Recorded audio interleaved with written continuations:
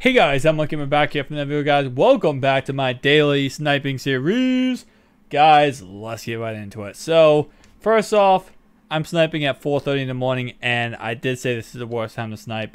Someone did comment down below and say that if you do snipe at night, though, you get to control the market, which is true, because, of course, if you snipe at nighttime, certain cards will be certain prices. For example, let's say certain cards will be higher prices, they sell for more at night, and then, of course, during the daytime, they actually go for less because more people are on. And that's something I want to talk about in this video is a couple of things. We want to talk about what is the next big promo that will kind of crash the market. Second thing we're going to talk about is when to sell, when to buy, kind of stuff like that. All that kind of good stuff. So guys, let's get right into it. We all sniping at night too. Let's get into it. So, starting off right away, let's start off with that, what I just talked about. Kind of repeat my point, but go more in depth. So, when do you sell cards? Well, my opinion is, honestly, is you always have to look at PST and EST. Now, PST is, of course, like California West Coast time. EST is East Coast time. And then you have the middle standard time, Mountain Standard Time in the middle. So, with that in mind, you always got to look at that. So, first off, I always recommend selling your cards at nighttime. Now, when I'm saying at nighttime, I do not mean at 9 p.m. on the East Coast, because 9 p.m. on the East Coast is 6 p.m. on the West Coast. Keep that in mind. So, what I recommend selling, if I'm going to sell at nighttime, which I recommend doing, if you're ever going to sell cards, always sell at night, is sell them at like 11 or 12, 11 p.m., 12 a.m. that night. And the reason why is because, as someone said, commented, which is so true, you can control the market. Less people on, but there'll still be people on buying, but less people on to go ahead and, you know, undercut you or put up a call. There'll be less cards flooding the auction house than there are during the day when there's a million people on, you know, trying to sell cards, right? And even on weekdays, there's a lot less than weekends, but still during the weekdays, still a lot of people on. There's still a lot of people selling cards. And with that in mind, you know, selling at nighttime, again, EST, PST, always look at that. Oh, my line. Oh, causing my lineup. EST, PST time, always look at that. Around 11 p.m. to 12 a.m. Now, when do you buy cards? My recommendation to buy cards is always around, if you're going to buy cards during the weekends, that's the best time to do it. During the weekends, always the best time to buy cards. But let's say, you know, you're like, you want fluff the weekends. During the week, I want to know right now. Today is, what? What is today? Today is Thursday. When do I buy cards on a Thursday? And it's the same time you snipe. Around 1 to 6 p.m. on a weekday. Reason why? People are getting off school, people are getting off work, they're playing Madden, they're putting cards up. Best time to buy. Now again, the best time to buy during a weekend, anywhere from 10 a.m. to 1 p.m. And that's because 10 a.m. is when they put out the new legends, new content in the game, and new packs are in the game. And that's when you would buy or snipe, whatever you would do so. Nonetheless, that is the best time to buy, best time to sell. Again, my personal preference, but that has worked out for me so well. Selling at nighttime, especially like, so most of the time when you are selling, you put a card up for an hour, right? You put a card up for an hour so you can show up in the newest, newest card available. Now, I've talked about in a previous video about overpricing your cards. Overpricing your cards is pretty much just not looking at the cheapest one up, looking at 3 over from the cheapest one up, and then putting your card for that exact amount, or a little bit under that amount. And the whole point of that is, again, controlling the market. So when it comes to what's called selling your cards at night, you want to put them up for 8 hours. And the reason why is because obviously right now, let's say you sell the cards at 1 a.m. From 1 a.m. to 8 a.m. or 1 a.m. to 9 a.m. you want your cards on the market with a chance of someone to buy them, right? So that's the whole point of that.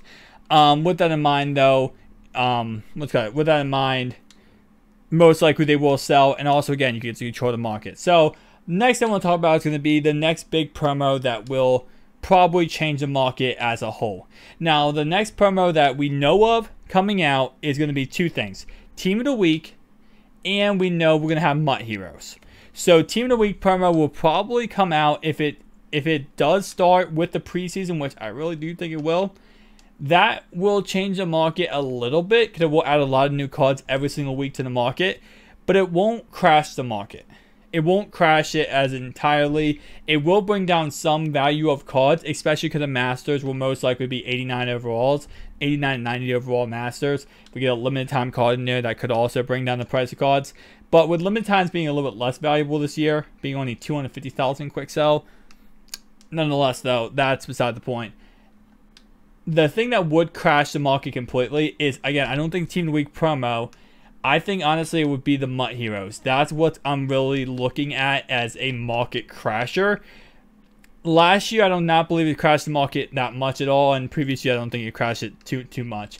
But with it being coming out this early, and especially if they do release it this early, like we saw with monthly rewards for Weekend League, if that is the case and they do release it this early, they don't just push it back and wait for whatever reason, that's going to really change the market in my opinion. And the reason why is because you got to think, we're adding, now I saw someone comment down below and told me that the Masters were 88s, and actually I forgot about that.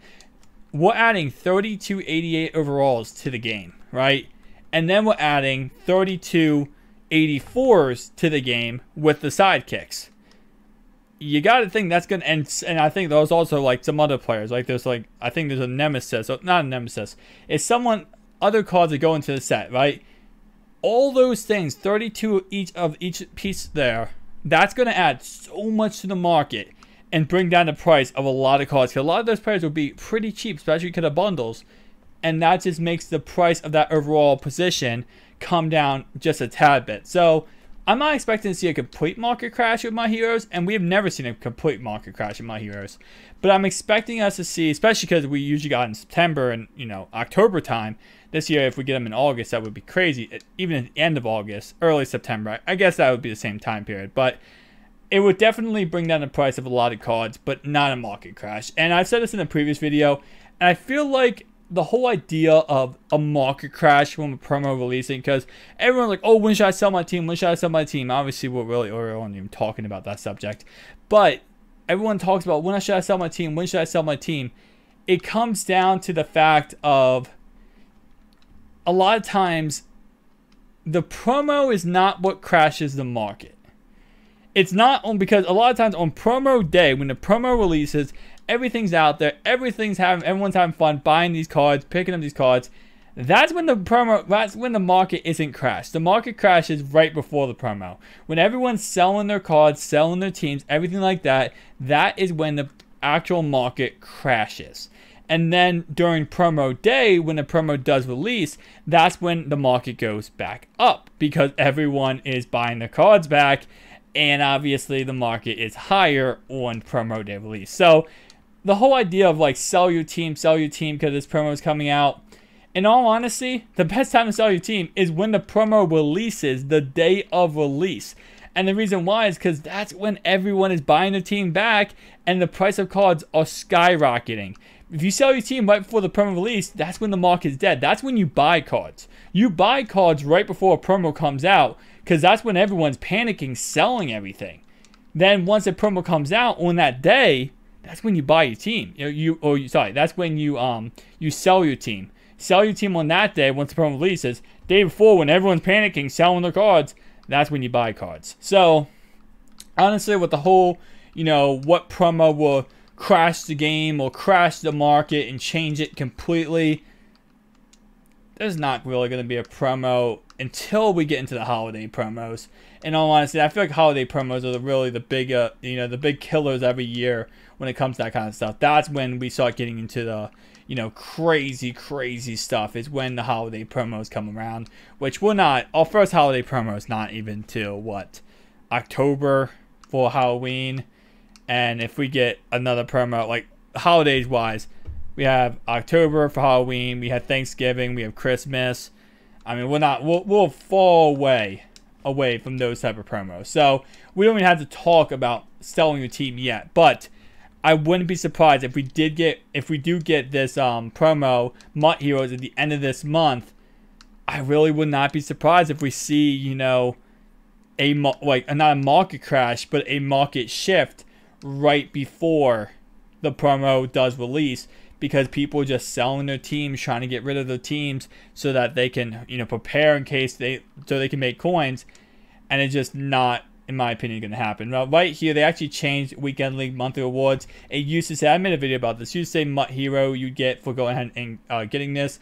Now, as it says, choose one of 7 84 plus overall players. Will we still get MUT Heroes? I think we will. I don't know if that was a mistake. They didn't want to go ahead and reveal that yet. I don't know, but I think we still will get a MUT Hero. But tell me down below your thoughts and opinions. Guys, this series is daily. I'm going to try my best to do the series during the day, record these during the day at 2 to 3 p.m. So, you know, pretty much I can actually get some good snipes and not be sniping at 4 a.m. in the morning.